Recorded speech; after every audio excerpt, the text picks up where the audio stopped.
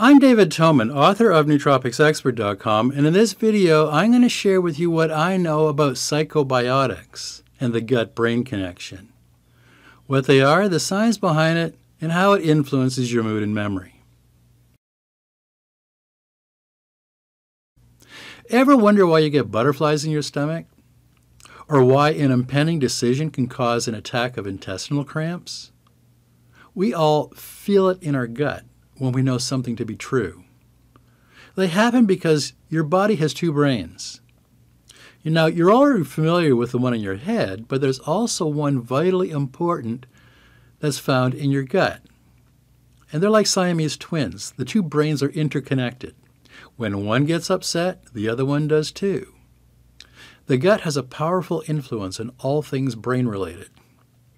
And so if you're dealing with depression and not responding to conventional treatment, antidepressants like Prozac and Zoloft are not working to alleviate your depression, you are also likely dealing with abdominal pain, constipation, diarrhea, and bloating.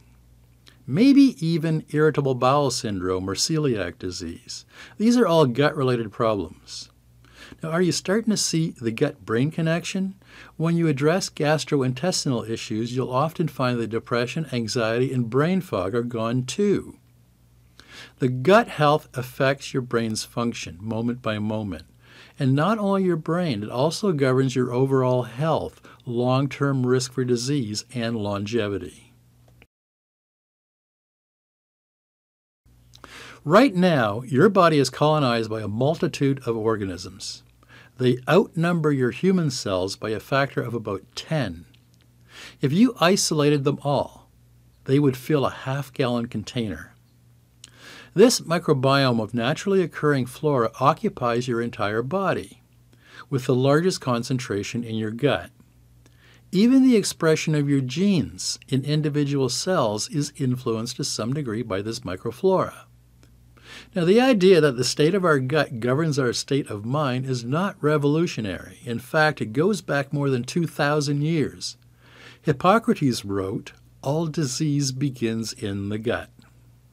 Many doctors are aware of the importance of the microbiome and do understand the idea of gut microflora, but it's amazing the number of doctors who have not made the gut-brain connection. Now, to be fair, 90% of the research on the human microbiome seen in peer-reviewed journals has only been published in the last 5 years or so. In modern medicine, much of this is brand new information. And you're getting it here at Nootropics Expert long before the mainstream media will see a lot of this stuff. So even though this topic is still in the early stages in what I'd call frontier science, I'll share what we know so far so that you can learn how to heal brain disorders, put an end to moodiness, anxiety, and depression, boost your immune system and reduce autoimmunity, and improve metabolic disorders like diabetes and obesity. A decade ago, research at Kyushu University in Japan restrained germ-free mice in a tube for an hour. And then they did the same experiment with normal mice. They measured the stress hormone output of both and found the germ-free mice showed a much higher level of stress than the normal mice. The mice with no microbiome had a dysfunctional stress response. Now, this is where it gets interesting. They pre-treated the germ-free mice with a bacterium called Bifidobacterium infantis. Then they repeated the same experiment. This time, the once germ-free mice showed a similar stress response to the normal mice. Now, the Japanese research team were pioneers. They were the first to show that intestinal microbes could influence stress in the brain and hinted at the possibility of using a probiotic to help brain function. Another research team at McMaster University in Canada again used germ-free mice. They colonized the intestines of germ-free mice with bacteria taken from another mouse. The recipient mice took on the personality of the donor mouse. Now, are you starting to see a pattern here? If the germ-free mouse was once timid, it would become more daring.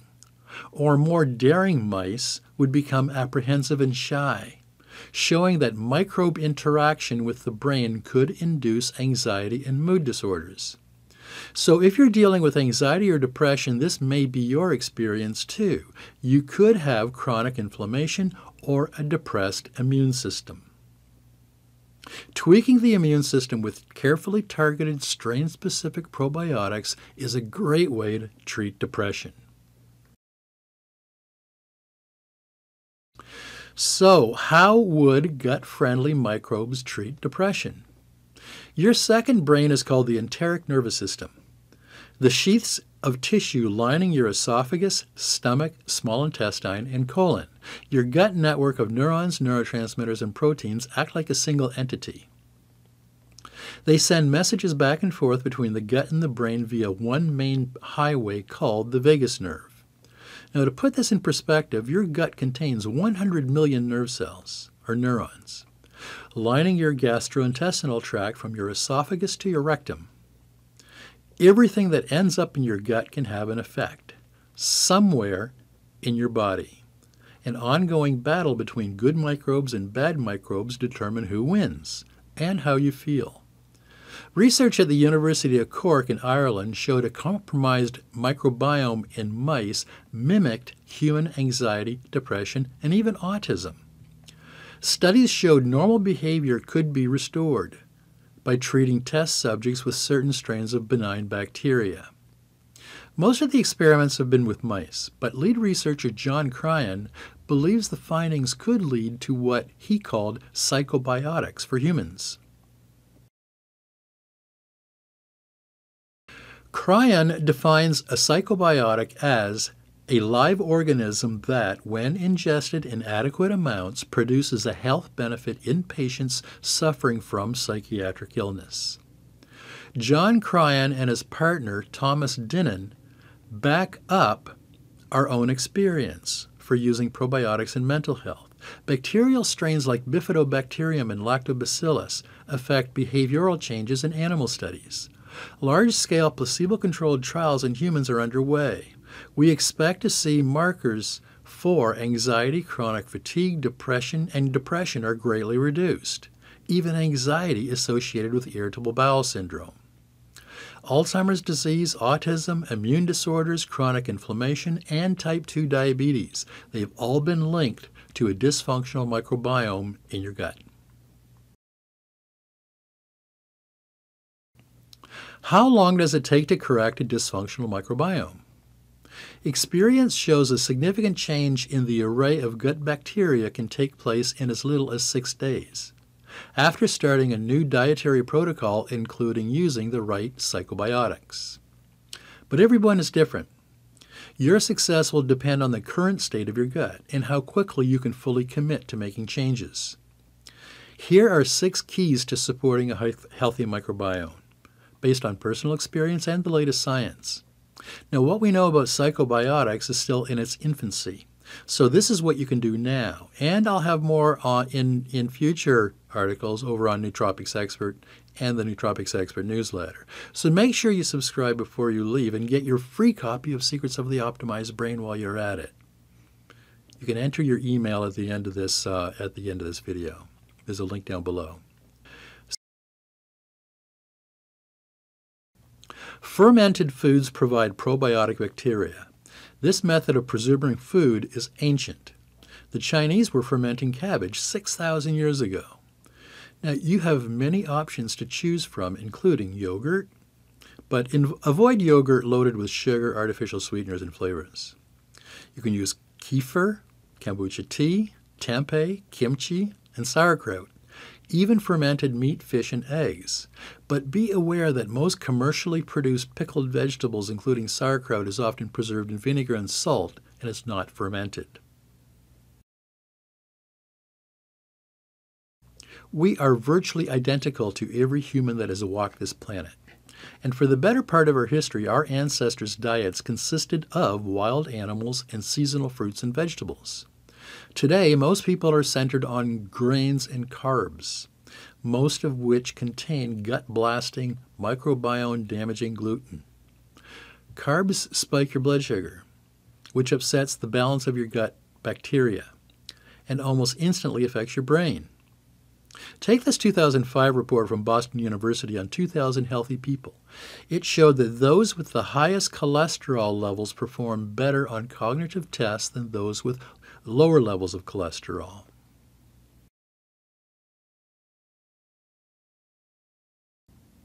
They contain nature's best medicine for supporting the health of gut bacteria.